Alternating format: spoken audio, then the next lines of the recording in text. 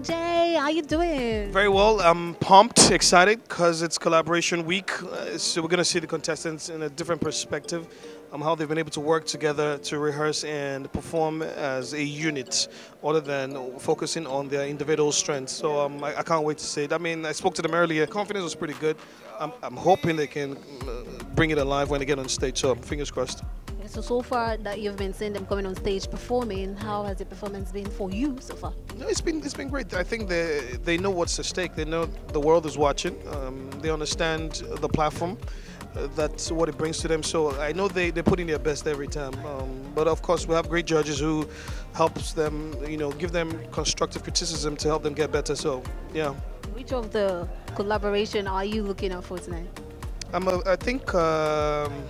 IB Quick and the Delta All Stars would be good to see how that will play out, because it's poetry and dance.